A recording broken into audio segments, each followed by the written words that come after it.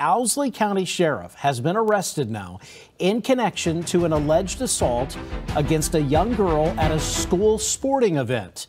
He is part of the Owsley County coaching staff. Sheriff Brent Lynch is being booked into the Three Forks Regional Jail right now. Lynch is charged with fourth-degree assault from this event stemming from the video you're seeing right now. We're going to have more details on his arrest as we learn them on air and online. A sheriff in Kentucky was arrested after being accused of assaulting a teenage girl while breaking up a fight between two players during a high school basketball game. According to WKYT, Brent Lynch, who is a part of the Owsley County High School coaching staff and also Owsley County Sheriff, is facing a fourth-degree assault charge.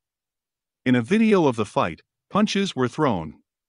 Then you can see coaches and people from the bleachers run onto the court. That includes Lynch.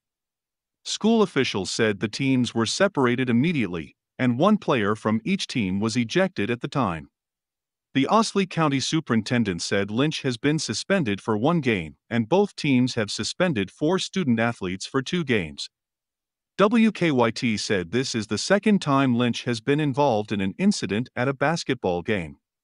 He was involved in a heated exchange with a fan during a boys' basketball game in 2019.